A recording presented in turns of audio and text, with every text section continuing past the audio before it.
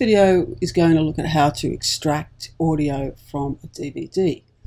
If you've ever purchased a concert DVD and you'd like to listen to all the music on your iPad or your phone, or extract a movie soundtrack from a DVD, this video will show you how to do that using free tools on both Windows and Mac. So there is some software that you need to get started. So first of all, you need to rip the DVD. So if the DVD is a commercial DVD, it comes with copy protection. You need to create a digital file. There are a number of tools where you can rip DVDs and Blu-rays, and the one I'm going to look at is called Handbrake, which is free and works for Mac or Windows. For ripping commercial DVDs, you also need some other software called the VLC Media Player, and that's required along with Handbrake to actually accomplish the ripping of the movie. And if you're not sure how to do that process, have a look in the description for a link to a video that I've done on ripping with Handbrake and Windows 7. You also need the Quicktime Player, and if you're on a Mac, that comes with the Mac operating system. If you're on Windows, then you can download it from Windows. The other bit of software that will convert videos and audio is called MPEG Streamclip, and that's available for both platforms. Download either version, and that will let you convert videos to other formats. It also will extract the audio as well. So the first thing to do is to rip the DVD. So I'm going to use Handbrake, and the DVD is in the drive. So to locate that drive, select your video source. So clicking source will locate the drive in the player and load it up. That's the series of titles. So this is what you want to rip. I want to rip the whole movie, so it's generally the longest file. It's 1 hour 31. The rest of them are very short, so they're either menus or scenes or something like that. So there's nothing here that I want to rip. That's the movie. And because I want the audio, I'm not too interested in the video. I'm not going to change any of the settings there, apart from selecting Universal as a device. And if the presets are shut, you toggle presets and just select Universal. It's the audio that I'm interested in, so I'm going to select audio and ensure that the track that I want to rip is in the first position. So there are several audio tracks in a DVD generally. Audio commentaries, different languages, surround sound, 5.1 channel sound. The only one I'm interested in, because I'm going to play this as an MP3, is the 2-channel stereo. Make sure the codec is the AAC if you want him to play it in mobile devices, particularly iTunes. So leave stereo, not mono. Sample rated auto, and the bit rate at 320. And that's all you've got to do in terms of settings, and then click the start to rip the DVD to a digital file. The digital file, if I go into my Finder to the desktop, there's the actual digital file. It's a very big file, 1.56 gigabyte, that's the entire movie. And now I can use that digital file to extract the audio using a couple of different tools. So the first one I'm going to look at is Quicktime Player. So let's just close that and open Quicktime Player, and either you have that installed on a Mac or you have it installed as your Windows version. And in Quicktime Player, I'm going to open the file I just ripped, so that one. And I can play it in Quicktime Player. So I can click the play and it will start to play that movie. And it's an hour and a half. You can see the length of the movie. But I want to rip the audio. Now I can do it in two ways. I can rip the audio from the whole movie, or I can find the location that I want and rip that bit. And in this case, I'll show you how to do the whole movie. Going to File, Export. I'm going to export that movie as audio only. Give it a name. Let's call it audio. And where do you want to save it?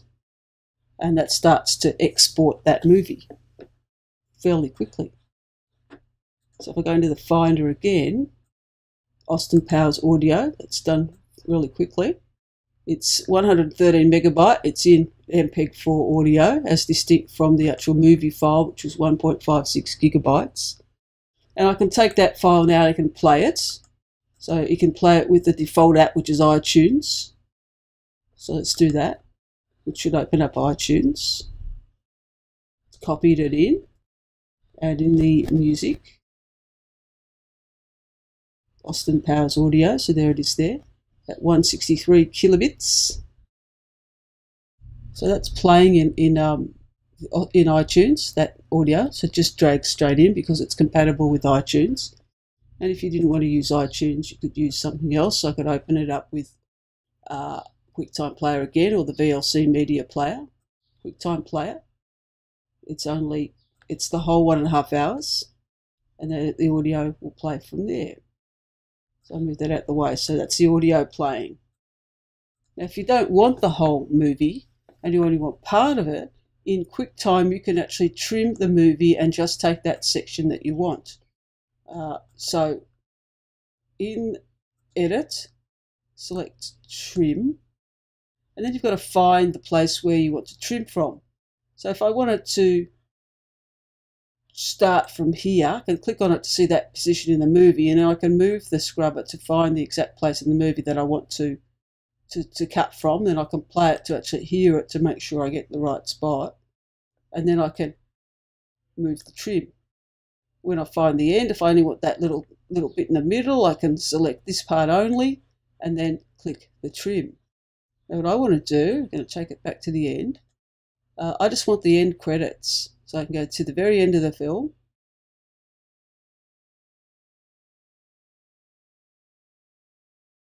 to the end, and that only want that part. You can sort of see there it's at 1 hour 26 into the film, so it's the last 5 minutes.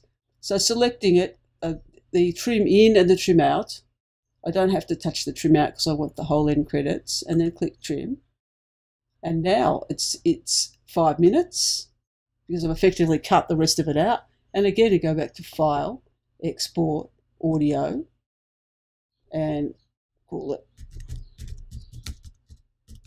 last 5 minutes, and save. And it's very quick. We go back into the Finder, Austin Powers, the last 5 minutes. That's 6 megabytes. And again, I can put that into iTunes or save it onto any other phone or media player that I want. So that one works. I open it up with QuickTime. Bring it down here, it's 5 minutes. One of the other ways to export audio is to use a program called MPEG Streamclip. And if you have installed Mavericks, the latest operating system for Mac, MPEG Streamclip no longer works. And you'd have to find something else, QuickTime or some other software that you can purchase. If you haven't upgraded to Mavericks, it still works. It does work, however, for Windows. So if you've got a Windows computer, or if you're using Windows in a virtual machine on the Mac, this one will still work. So we'll have a look at it anyway. I'm using Windows 7 in a virtual environment, and I've downloaded MPEG Streamclip, the beta for Windows. And to use MPEG Streamclip, you also need QuickTime. So on Windows 7, you needed to have downloaded the QuickTime player. So in my Downloads folder, I've just created a folder for MPEG Streamclip Windows 7. And there's the file, just opens. It just needs QuickTime. And to extract audio using this program, again, you can extract audio from the whole movie, or you can extract it in segments. So you can trim and just extract what you want. So from this one, let's just open the file. So I'm already using the same DVD that's been ripped, which is Austin Powers. So you can preview the movie, so I can get it playing. So I can then go and find where I want to trim it from. If I want to do the whole thing, just going into File, Export Audio. Now, MPEG Streamclip exports to different formats, so it's a good way to convert videos from one format to another.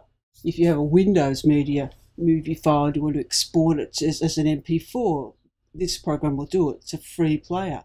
In this case, we only want to export the audio, so I can take that option, and I'm going to save it as an MP3 this time. That will work on all systems. AIF will work in iTunes, but so will MP3, so let's just take that. Keep it at stereo or mono, your only choices. Sample rate auto, and the highest bit rate possible, which is 256. Adjustments are used if you have movie files, or I could make the volume a bit louder. So I'm going to keep those as they are, and then OK. I give the file a title, so let's call it MP3, and select where you want it to go. So I'll save it on the desktop, save, and now it starts to export that audio. It's quite quick. So let's just pause there, come back when that file's finished. So that file is finished, it's there sitting on that Windows desktop.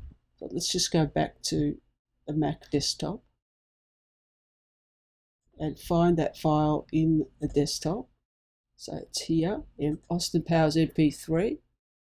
And I can play that. I can open it with QuickTime and play that. So that is playing, that's the whole movie's audio as an MP3. Or I can try and put it into iTunes. So just open iTunes and drag it into iTunes. Austin Powers Audio,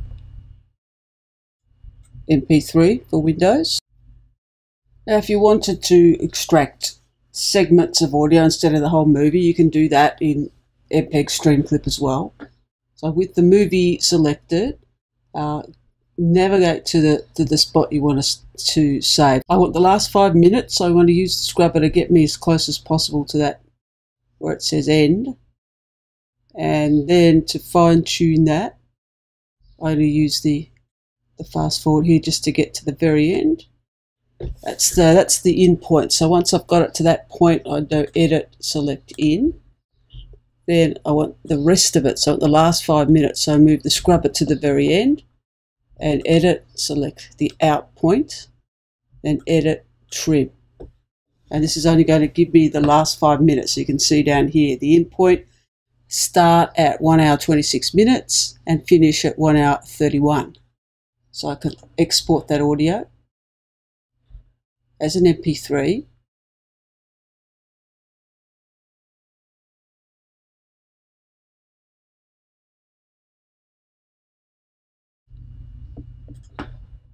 And that's pretty quick.